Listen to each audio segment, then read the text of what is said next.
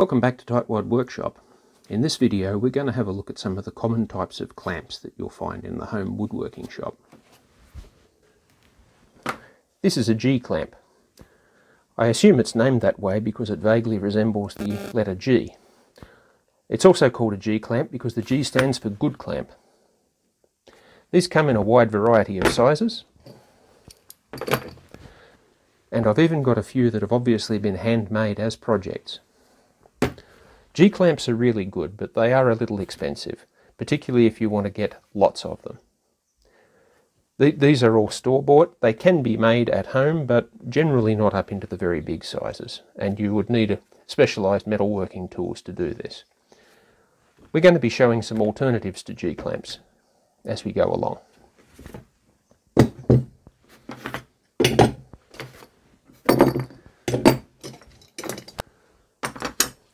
This is an F-clamp. I feel that the F also stands for forced to use this clamp because I couldn't afford a G-clamp. F-clamps are very useful in that they're usually much longer than a similar reach of G-clamp.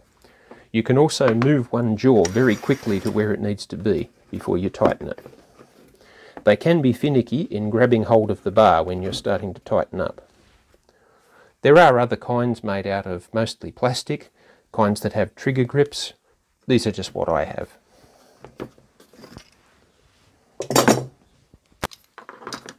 This corner clamp is the third kind of shop-bought woodworking clamp that I have. You usually use these for clamping two pieces together at an angle.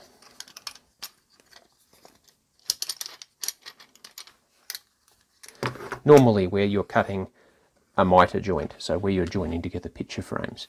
In that case, you'd normally have a set of 4 of these. I only have one.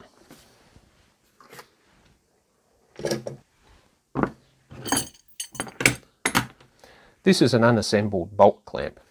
This is one of the kinds of clamps that we're going to be making in the course. To assemble it,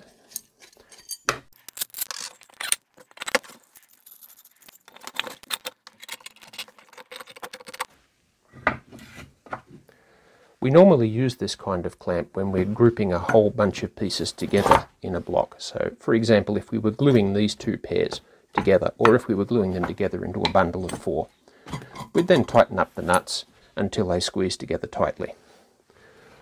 If it's a long piece of work, then we'd use multiple of these clamps, have one here, another one further along, another one further along.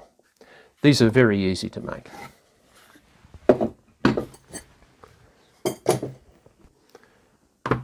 This is a homemade Handscrew clamp.